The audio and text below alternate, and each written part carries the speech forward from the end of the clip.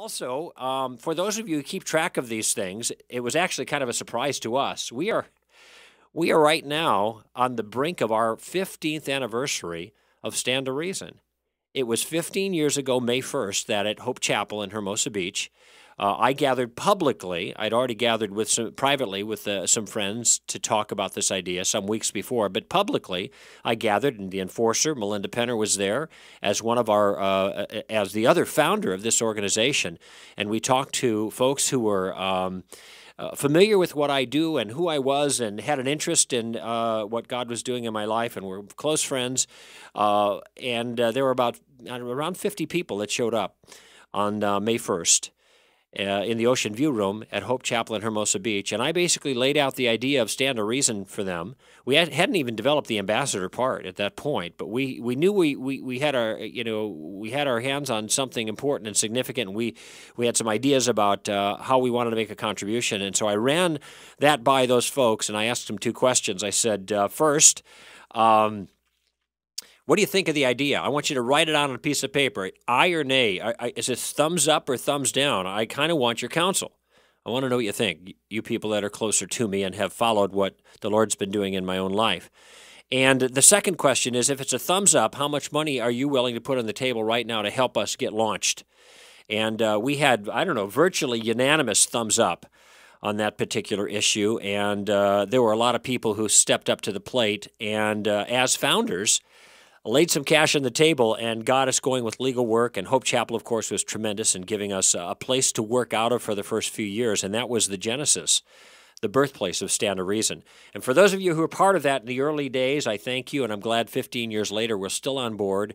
My radio career goes back just a bit before that, when Crawford Broadcasting hired me in 1990. But it really was, an act of God in a certain way, because I was like nobody. I had no experience. I didn't know what I was doing.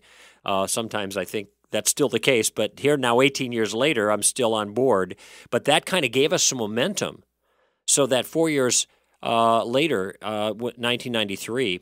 3.5 years later, we were moving forward, and I had some name recognition, and I knew more people now as a result of interviewing them, and this was one of the stepping stones that God used. So thrilled to be able to announce our 15th anniversary coming up this next week. Very quickly, before I get to your calls, and I'm glad you're lining up to chat with me here this first hour, I wanted to let you know that I'd seen the movie Expelled. And it was open last week, and it was a great response. I mean, some of the theaters were completely packed, and I was glad to hear that. Ours wasn't, but I think it was Sunday night when I went to see the movie with my wife after the show last week. Let me give you my response. First of all, I think it's worth seeing, and it's worth taking someone to. I think it's worth seeing if you already have convictions, because probably nothing about the film will bother you, and much will inform you, and quite a bit will entertain you. I mean, it's Ben Stein, after all. Remember the guy from Ferris Bueller's Day Off? He was the teacher, the deadpan teacher, who was asking questions to a completely uninterested class. Anybody? Anybody? Anybody? That's the guy. In fact, he actually ends his documentary with the same line, but applied in a kind of unique way.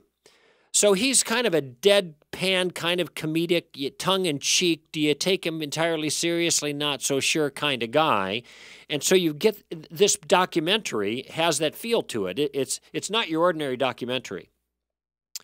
And it makes very, very rich use of old file footage of just about everything you can imagine from the mid to the early to mid part of the 20th century. So you have all this black and white footage, and some of it's meant for dramatic effect, and some of it's meant to be comical.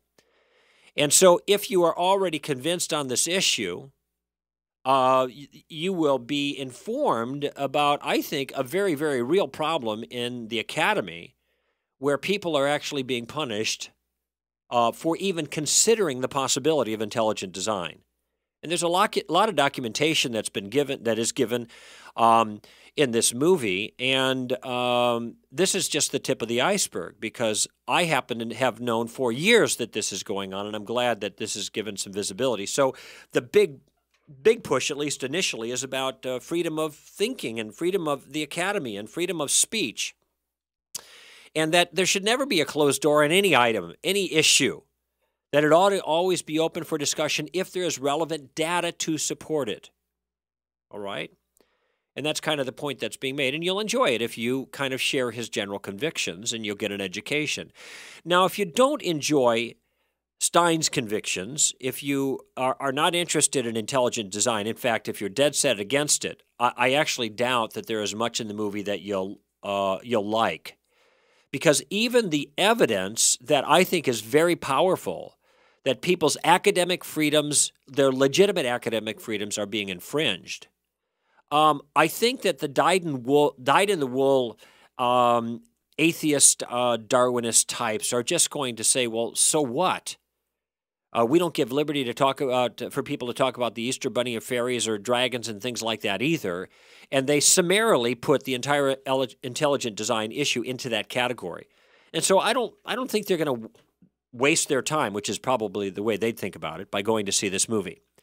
I don't think it is a waste of time, and I think a person that's somewhere in the middle, who is reasonable about this and open-minded and willing to listen to both sides of the discussion. And indeed, you get both sides, and part of what you see is the statements from the other side. People like Christopher Hitchens and Richard Dawkins and Michael Roos, the philosopher. I mean, these people make statements that really, clearly support the point as being made, and they're from the other side.